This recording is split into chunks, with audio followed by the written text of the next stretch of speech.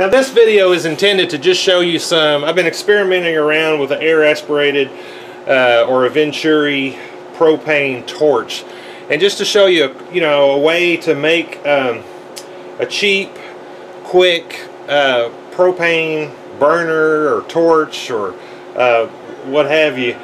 And if you're looking at this video to come up with an exact plan of how to build something, this isn't it. I'm just going to show you a bunch of different things I tried, and I'll show you how the burn changed as I changed up parts and things on this. Alright, so I've been wanting to make some propane burners, and probably for 20, 30, 40 years I've been interested in making some propane burners for a forge or something like that. And so, they all use, there's a lot of plants you can find out there where you can easily make them out of plumbing fittings. But when you get all the plumbing fittings together, you're looking at $40 each or something like that. And so I thought, could I make them from just easily available parts that are cheap? Now, before anybody says anything, if you're going to do this, you are going to have some equipment to do it. But really not a whole lot. This is a piece of 1-inch black pipe. This is a piece of 3/4 inch black pipe. This is a piece of 1/2 inch conduit. And now to make this nipple in here, this is just a MIG welder tip. I currently have a 0.23 millimeter tip in there. Now I made this adapter just out of a piece of copper pipe and a piece of brass, and I tapped it out. It's 1/4 inch 28 is the correct size for this to thread into. And I just soldered a piece of brass on the end and then drilled it out and tapped it to 1/4 28. Then in the end of this, and it was on my metal lathe, but I turned down this piece of aluminum and shoved it up in here. I guess you could put a piece of aluminum on a drill press and file it down to fit in here, or put a piece of wood in here probably. This doesn't get hot. So, whatever you can do to plug this up, this was the easiest for me. And then I just drilled out a hole that fits this. And so you slide that on. Now these are 3/16 holes. There's 4 of them, and there's 6 rows of them, and they're spread out about a 1/2 inch apart. So that is, the gas comes in through the hose, just comes off of a barbecue propane tank, and so it comes in here, mixes with air, and comes out the end here. Now if you just let this out, this will just give you a big flame. So what I was trying to experiment with was to see how long do these pipes have to be, what does this distance have to be. A lot of them have a big flare here at the end. Do we really need that? And just a lot of different aspects. And so I've been playing around with it, and let's kind of look at some of the stuff that I've found. All right, so let's put that in there. This here. Let me turn the gas on.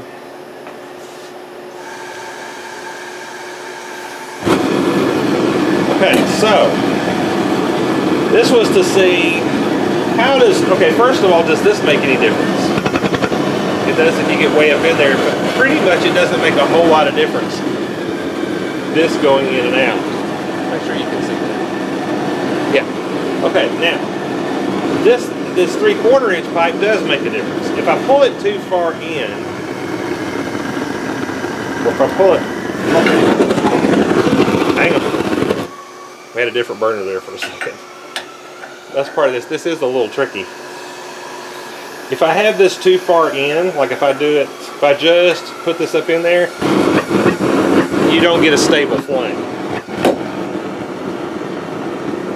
So as you advance it, you'll notice it pops up in there, and you do get a stable flame. I'll show you.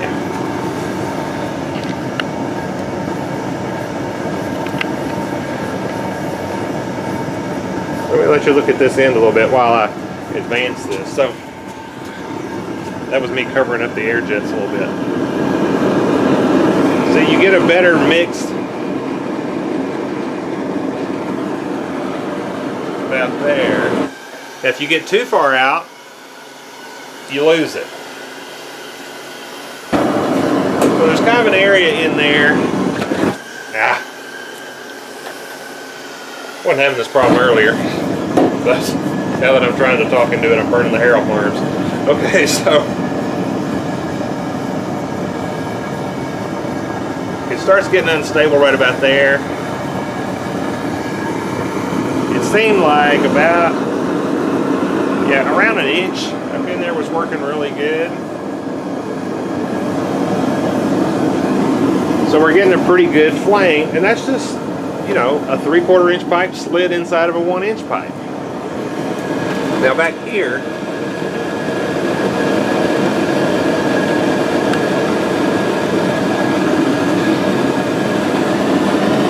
you get a little bit of change. Mostly you were seeing that change because I was starting to cover the holes up.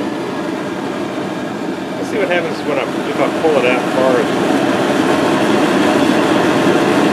It could be I could use a little more air inlet, because when I pull back and get a gap back here, you get a little more, sounds like a little bit better flame. Alright, so let's stick a piece of wire in front of it. See if we get it heated pretty quick.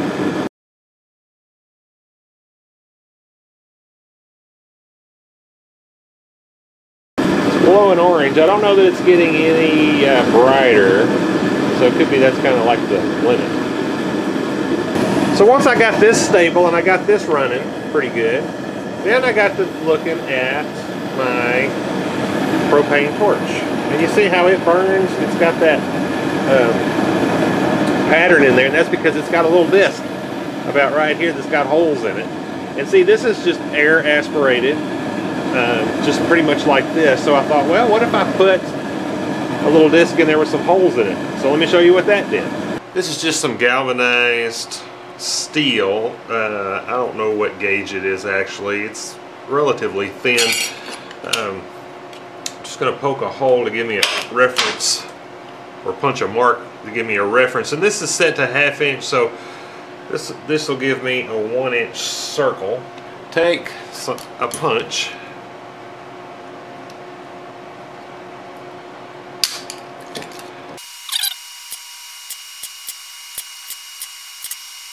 Okay, so that hole that I put in the center, let's see what size that is. That's a 1/4 inch hole.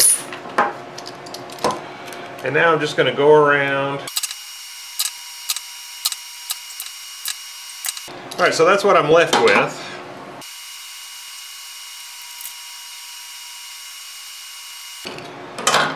Be careful, because this stuff will definitely cut you. Now I can still see my little scribed line right there, so I'm going to go around and give it a bend.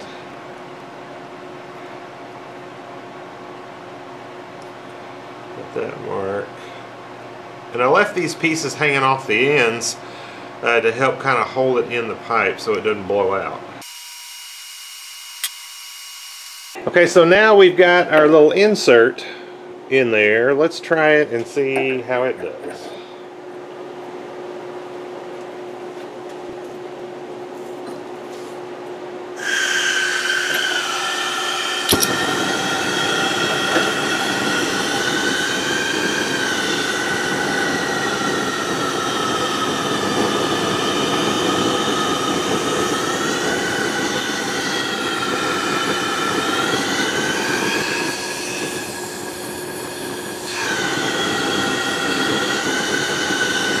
Alright, we're not getting any burning down in there. I don't know if you can tell, but it's all just out around the edge. So I'm going to try pushing it out a little bit and see what that does.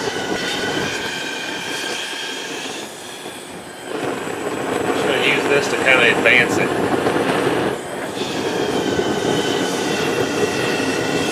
Alright, that didn't change anything. I'm going to try a little more.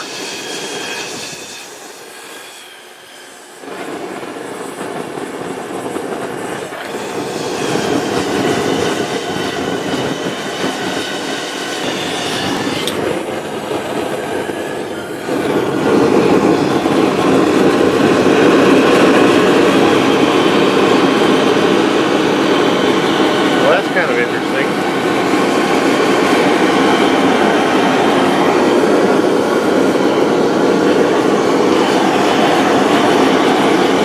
Wow, that is hot.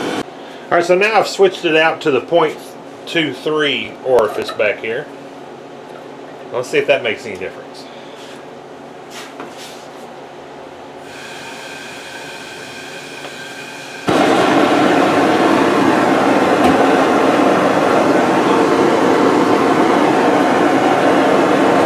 Yeah, it seems to like that better. You can see the pattern. Pretty good pattern. I'll try pushing it back up in there a little bit and see what that does.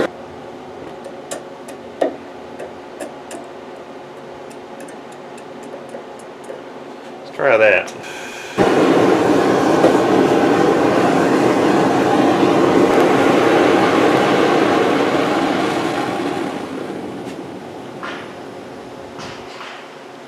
Alright, let's try a little more. Alright, now we're back in there about 5/8 to 3/4 of an inch.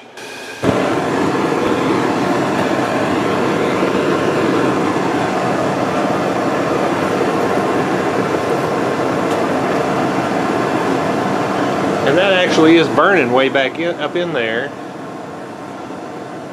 Huh, okay.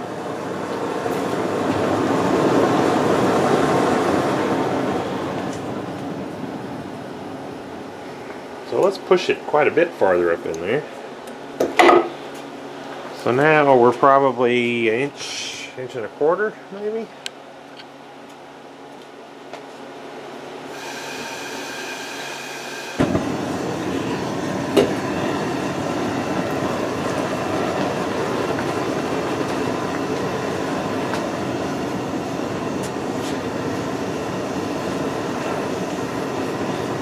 And that's working pretty good.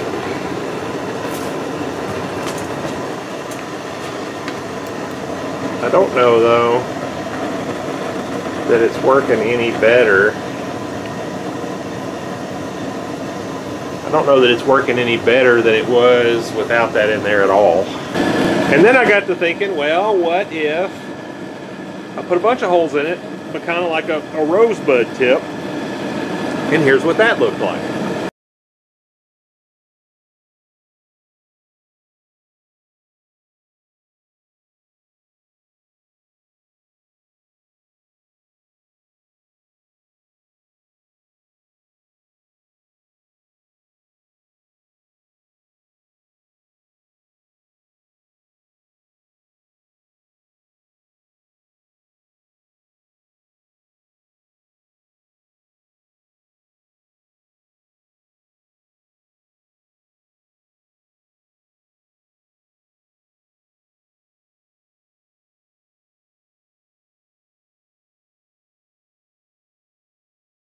Okay, so this is with our makeshift rosebud tip in there.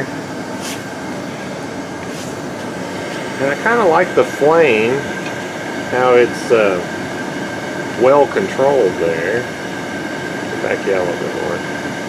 Okay, so now we're probably 3/4 of an inch up in there. Let's see what happens. Okay, so now, okay, that's what it's like with the pipe, the 3/4 advanced all the way. Let's start pulling it back.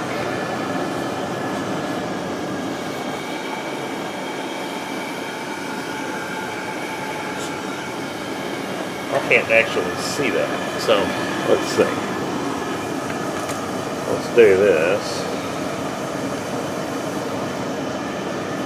Now if I form that gap, that's another, about a 3/4 gap there.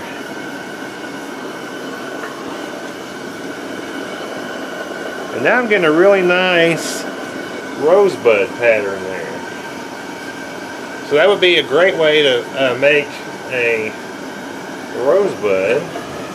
And from this end, when I was doing that, this is what it looked like. This doesn't seem to matter how far in and out it is, but what's important is that gap right there of about 1/4 of an inch.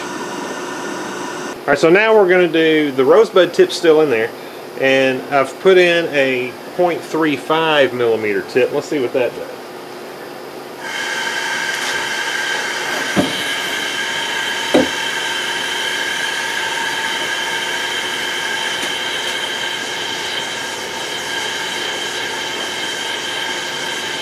Okay, the first thing, it looks like we're not getting, it's not burning from the back.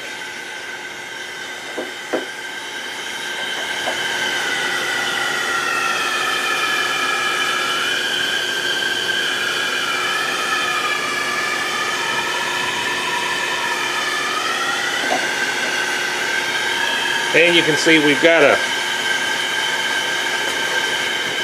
we're not getting enough air to our flame now. Let me try knocking it out.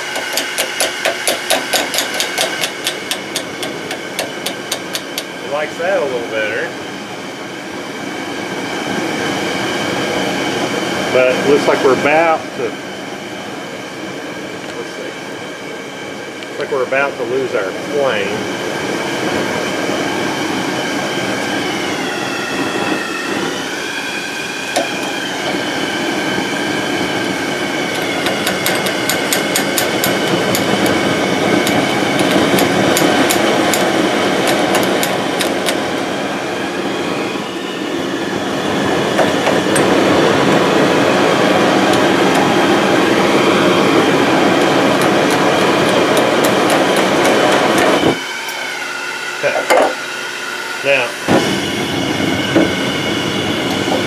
Now we're just back to no insert. You can see as I pull this back, we get unstable again. You go too far forward and you lose it altogether. Oops. I fell out the back. Okay. Let's see how this heats. We got a larger cone here.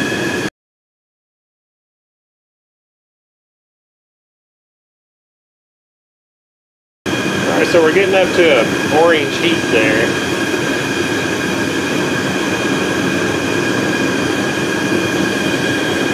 It's harder, you know, it's hotter standing closer to this one, but I mean, it doesn't seem to be heating the metal just a whole lot better.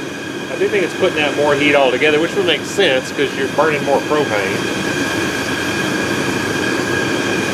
Alright, I don't think we're getting any hotter there.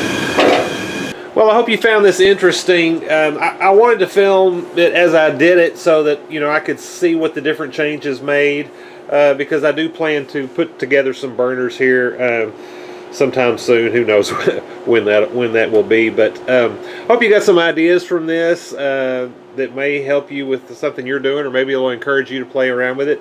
You know, this is propane, and be careful. You know, you saw I had some flames flying around and stuff like that, and burned a little hair off my arms and some things like that. You know, but when you're playing with stuff like this, some of those are going to happen, but I wouldn't want anybody to get hurt. So be careful, and as always, thank you for watching.